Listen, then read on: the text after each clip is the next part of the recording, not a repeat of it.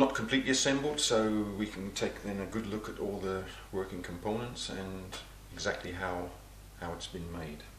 My aim with this rebreather was to build an extremely compact but extremely high quality rebreather, and with quite a few differences to the rebreathers you probably know of seen today. The main difference on this rebreather is that the scrubber unit is completely apart from the rest of the unit, and the electronics components are completely separate in their own pod, which is dry and remains dry during the dives and can be taken off and taken away in one complete unit for servicing or downloading any information on your computers. On this unit, the scrubber unit is housed here at the bottom of the unit.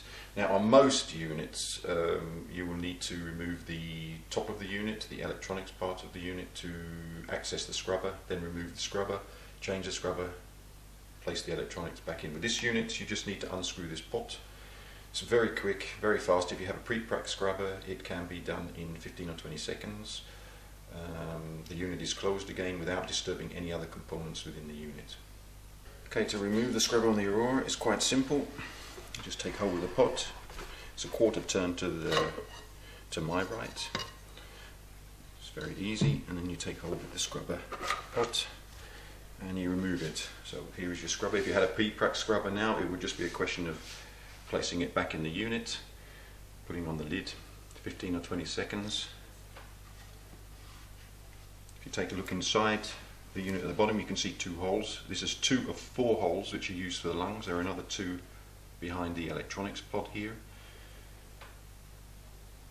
This ensures a good wob on the rebreather, since the 2 holes create a much larger surface area within the lungs itself. The unit breathes very well in all orientations. Most of you will already know about basic scrubber designs. This one in particular is a radial scrubber. It also exists in an axial version, but to give a small explanation, this is in effect a split scrubber. It looks like a single scrubber, but in actual fact it's 2 separate halves. Each half can be filled separately. The scrubber can be rotated. So basically here the exhaled gas enters the scrubber at this point, radiates outwards into the outer section of the scrubber, goes around the scrubber, enters again and comes out here, in effect giving you your circulation. The radial scrubbers give a slightly better work of breathing than an axial, and an axial, in my opinion, will give a slightly longer duration time. Both versions of the scrubber, the radial and the axial, are self-packing. Each half has its own set of springs, its own tightening nut and its own O-ring.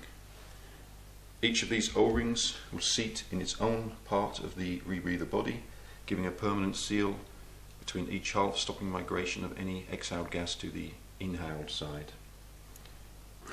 I tried to make the AURORA Blue one of the best quality made rebreathers. All the main body parts, the body shell, the pots, scrubber pot, are all made of marine grade aluminium. All the other non-essential components, the tank mounts, the feet, the foot stems, the back plate and all the nuts and bolts are made of titanium, and other gas contact parts and custom parts are made of 316 stainless steel. The most interesting part of this unit is the electronics section. All the electronics and critical components are housed in a single pod, which I'm going to remove the lid from. I'm just going to unclip the battery, and here is the electronics section. So all the cells, the cables, the circuit boards, the solenoid are all housed in this single pod, which remains dry. There is no condensation that will appear in the pod, and this is mainly to protect all the components of the unit. Also, all the battery supply for the unit is contained within the pod lid. The only difference being that these are held in their own 1 atmosphere chamber, bolted down, O-ring sealed for protection, so they remain in the rebreather but are not actually part of the loop. If you look here, you can see how the battery pod has been constructed. It houses 2 9-volt batteries and 2 3.6 batteries, which is all the power requirements of the unit. Most other units are field serviceable, but the Aurora takes field serviceability to a whole new level. Everything, every critical component within the user is easily changed out in seconds or minutes. The solenoid, the cells, the cables, the circuit board can all be disconnected, removed and replaced very easily. Okay, the outer part of the pod is used for the entry points for the computer connections, the HUD connections and the gas connections. Everything is kept simple, easy, cannot be mixed up or connected in the wrong way. Okay, now for the removal of the electronics pod. First, remove all ancillary components, the gas connections.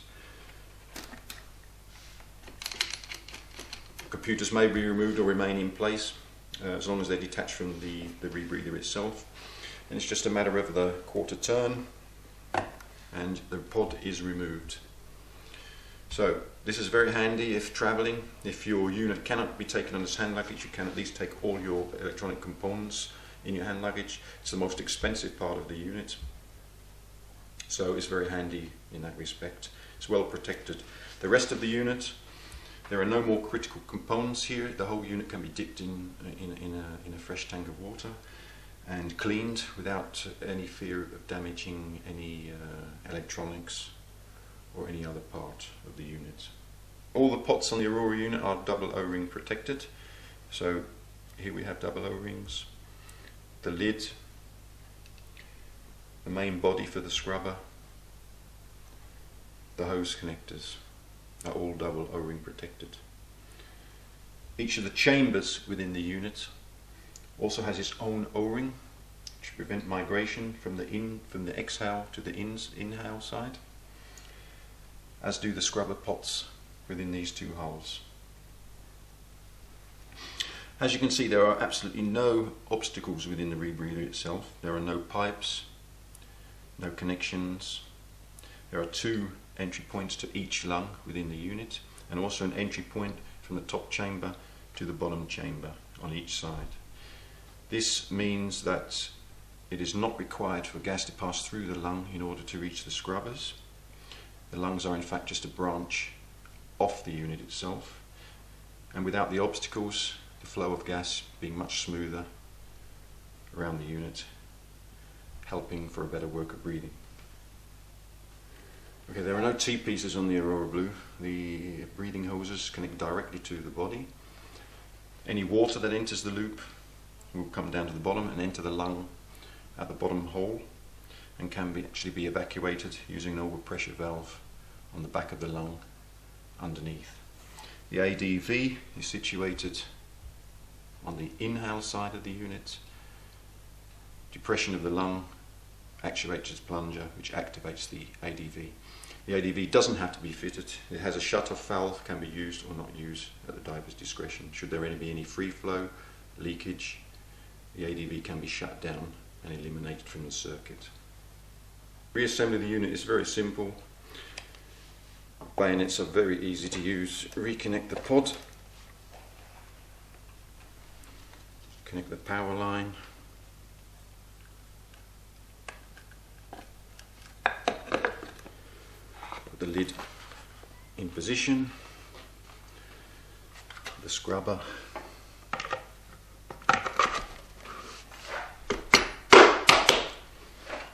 slides in very easily, and the outer pod. Reconnect the gas lines,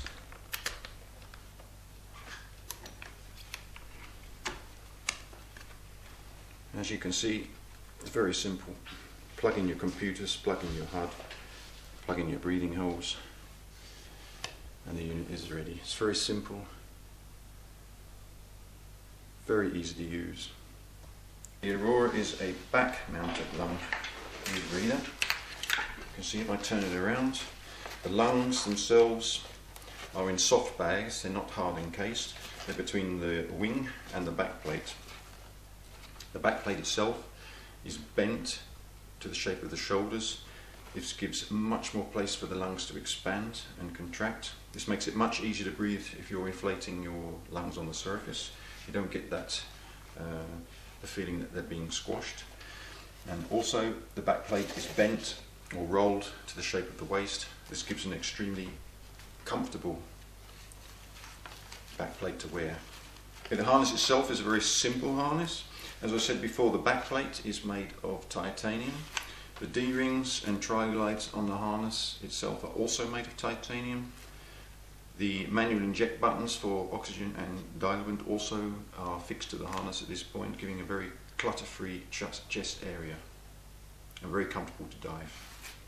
Okay, this is a very small look at how the Aurora is made and how it works. I'll do a slightly longer version with a complete breakdown of the unit at a future date.